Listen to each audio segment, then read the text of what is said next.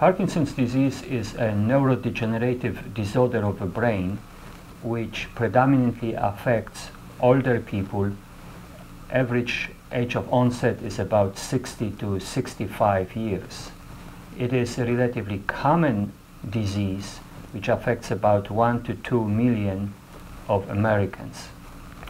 The major signs of Parkinson's disease is tremor, predominantly resting tremor, which affects usually one side of the body, a hand, fingers, leg or toes.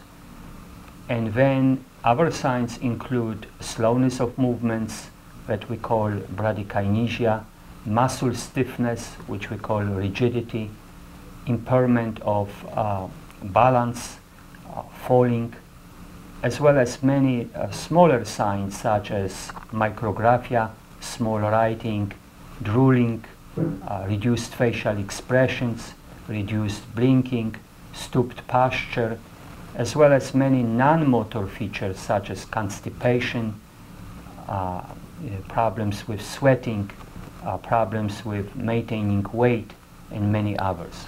About 10 to 20% of patients with Parkinson's disease will report positive family history, meaning having other family members afflicted by Parkinson's disease or some sort of other similar disorder.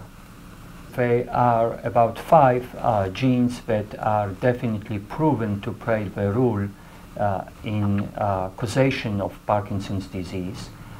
3 of them are autosomal recessive and 2 of them are autosomal dominant.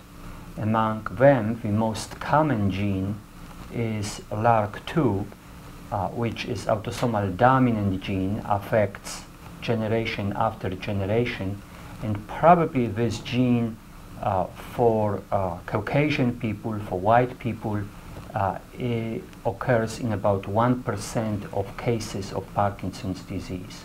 For other populations and ethnicities may play even more important role, reaching 30% of patients with Parkinson's disease in these special groups. The latest study has identified a new genetic form of inherited Parkinson's disease. It's a very important finding, and what it does is it shows us another cause, another underlying genetic cause of the disorder. What we have used is a new technology that has allowed us to capture all the coding regions of the genome in each individual. About 1% of the 3 billion letters in the genome actually encodes the proteins that are produced. We were able to capture that 1% in 2 cousins from a large Swiss family where there was a dominant inherited form of Parkinson's disease. By sequencing those 2 individuals, we were able to identify a variant within one of the genes, the new gene VPS35, that co-segregated with the affected individuals within the family.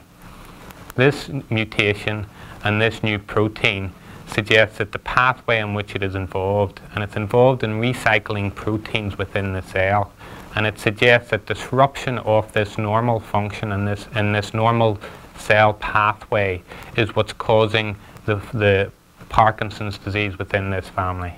The Parkinson's disease within this family is inherited, but it is typical and indistinguishable from normal sporadic Parkinson's disease. The age of onset is about 10 years earlier. It's about 50 years on average, but that can range from anywhere from 46 years to 64 years within the Swiss family that were studied. So this pathway, and although the actual genetic mutation is quite rare within populations, this pathway and this mutation gives us a new insight into some of the disease mechanisms underlying the clinical phenotype, and hopefully will give us a new target for therapy. We are now entering an era of individualized medicine. This is where each patient is treated as an individual rather than grouping them within the name of the disease. With each individualized medicine approach, what we want to get at is the underlying genomic profile for each patient, and how can we tailor therapy and dose of therapy to that individual patient. This finding is a new genetic form of Parkinson's disease. So we can now target therapies directed to those patients that carry this defined form of genetic form of Parkinson's disease, and hopefully be able to tailor a therapy that individually treats that patient and may have relevance to other sporadic disease patients as well. We hope to find more genes. Our collection of specimens and families at the Mayo Clinic is very large. We have about 800 families that we follow, and we have about 20,000 blood specimens collected from these patients and families. And about 5 to 10% of families or specimens have identified genes. That means that most of these families, we do not know the gene for them. So the first step will be to identify new genes. Every gene, every newly identified gene brings us closer to understanding the etiology, causation of Parkinson's disease.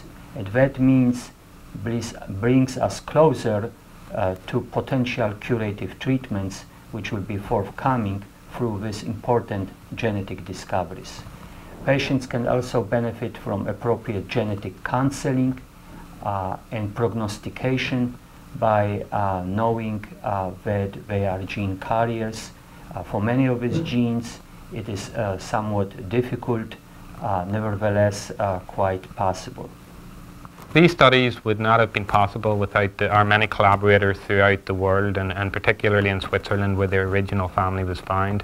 Also without the generosity of both the patients and the healthy control subjects who agree to participate in these important genetic studies, who really drive much of our research here at the Mayo Clinic in Florida. And if any members of the public or anybody would like to participate within genetic studies here at the Mayo Clinic, they can contact us through the Mayo Clinic website. Our contact details are available.